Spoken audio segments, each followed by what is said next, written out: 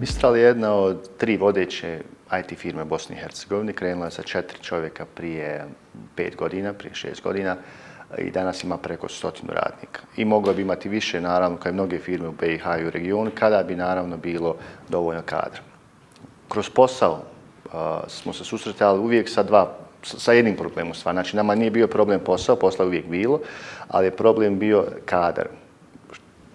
Hoću reći da mi imamo na holdu, kako bi rekli, na čekanju mnogo projekata koje nismo u stanju da uzmemo zato što nemamo dovoljno kadra. I onda se pojavila potreba da u stvari, vidjeći da čitav sistem školski nama ne pravi kadar, ne samo nama nego čitavom IT sektoru, mi smo se odlučili na to da mi napravimo, da kažem, svoju školu, da je tako nazovemo, Mistral školu, u kojoj bi po našim kurikulima, po našim potrebama, po iskustvu, po onim što klijent traži, mi izeducirali određeni kadar koji ima tendenciju ka tome ili neko minimalno znanje. Tako smo krenuli prije 2 godine sa 10 učenika, pa je bilo 12 u drugom ciklusu i sad je bilo 19. I otprilike 90% je taj neki, kažem, employment rate, znači 90% ljudi se nakon tog ciklusa zaposli u Mistralu ili negdje drugo. Hoću reći da je izuzetno visok.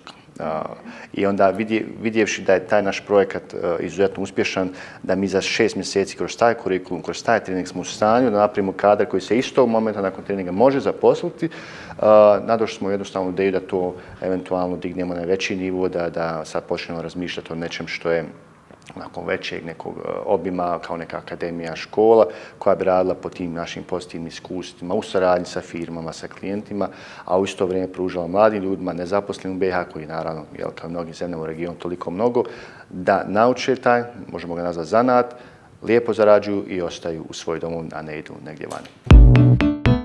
Svi imamo iste probleme, imamo potencijala za IT sektor, imamo dobre ljude koji dobro rade, imamo dobru vremensku zonu, imamo, uglavnom naše regije ljudi vrlo dobro govore engleski, imaju tu neku kulturnu, da kažem, evropsku pozadinu koja odgovara našim zapadnim američkim klijentima, tako da te predispozicije imamo. Ali isto tako svi dijelimo iste problema, to su nedostatak tog kadra. U Bosni i Hercegovini ima, ne znam, 500 i 1000, u Srbiji, ne znam, nekoliko hiljada, a to bi trebalo da bude da se mjeri desetinama hiljada. Tako da su ogromni potencijali u tom sektoru koji se mogu iskoristiti samo kada bi se mi povezali. Kad bi rekli, čekajte da sjednemo sad svi mi centri, da vidimo šta su nam to i zajednički problemi, koji su nam potencijali, šta je to dobro radio Zagreb da prepišemo, šta to dobro radi Novi Sad, šta to radi dobro Sarajevo i da to na neki način napravimo tu neku platformu saradnje i da se prema tome, onda na osnovu te saradnje aplicira prema EU fondovima koji su ogromni, koji samo čekaju da kažemo da se mi ovdje poslužimo sa nekim projektom i odgovara svima, njima odgovara da mi ostajemo, da naši mladi ostaju ovdje, da ne odlaze vani, a nama još više odgovara da naši mladi ljudi ostaju ovdje.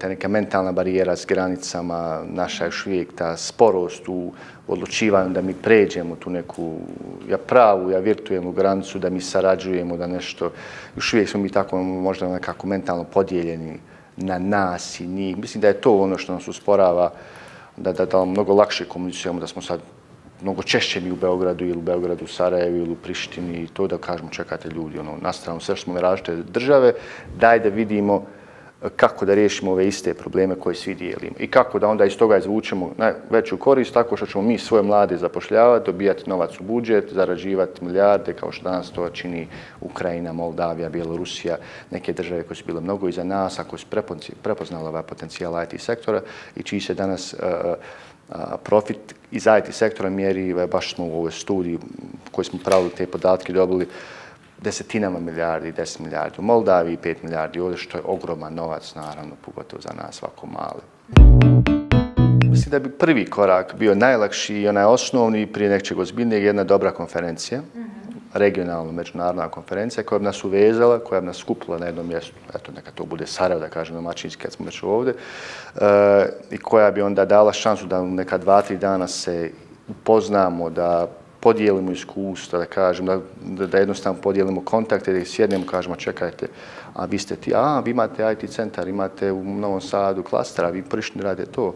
I da na taj način se povežemo i da onda istog druženja i kontakata proizađu neki konkretni početni koraci koji se kasnije onda mogu nadograđivati.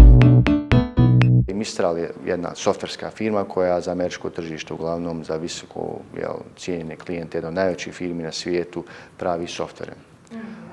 I kao i mnoge firme u regionu, oni su izuzetno zadovoljni s nama. Ako neka firma od 300.000 ljudi u Americi, koja je jedna od najvećih u svijetu ili jedan od najvećih proizvođača automobila u svijetu, zadovoljna s našim softverskim, onda mi uvijek nekako s ponosom možemo reći da možemo ponuditi svoju ekspertizu, svoje znanje, svoje iskustvo i drugima, i zajednici, i državi, i kantonu, i učenicima.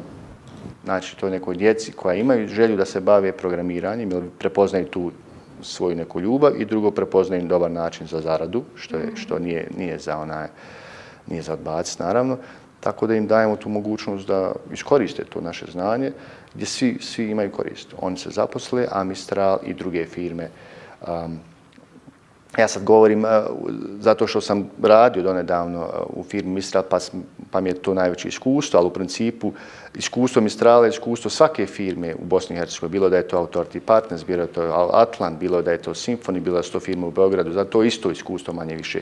Svi rade izuzetno dobre softvere za međunarodno tržište, za Ameriku, za Švedsku, za Njemačku, i svi imaju nedostatak ljudi. Ja sam samo sad, kažem, fokusirao na ovo iskustvo.